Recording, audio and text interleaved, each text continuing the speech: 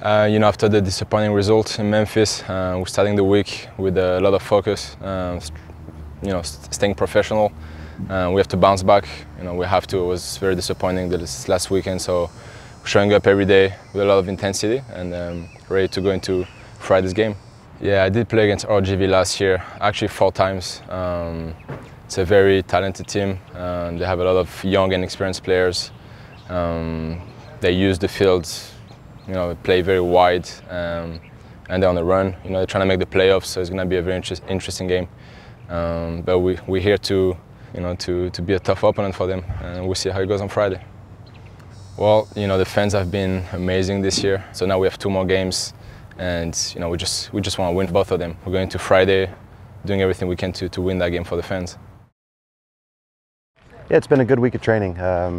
Worked a lot in the transition moments and on our press, getting pressure on the other team. Tomorrow we'll look a little bit more with the ball, but a normal week for us preparing for what's a very good team in Rio Grande Valley. Yeah, we had a couple cards on the weekend, so a couple guys aren't available. But a big opportunity for some guys that maybe haven't got quite as many minutes this year to step up and show and push the group forward. We want to finish this season strong, and we had a hiccup last game, so we want to get back to playing better football and competing. Yeah, they're a very good team. So they're defensively very organized. They get a lot of numbers behind the ball.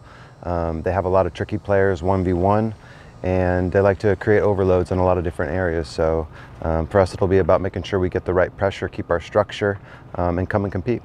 I think it'll be really important for us to come out and have a strong start to the game. We've, the last 2 games, we've given up goals early, and that's something that we've really stressed this last half of the season, to keep clean sheets the first 10 minutes of each half. So that'll be something that we're going to have come out with a strong mentality to keep balls out of our net in the first part of the halves, the end part of the halves, and be able to manage the rest of those minutes with better attacking play.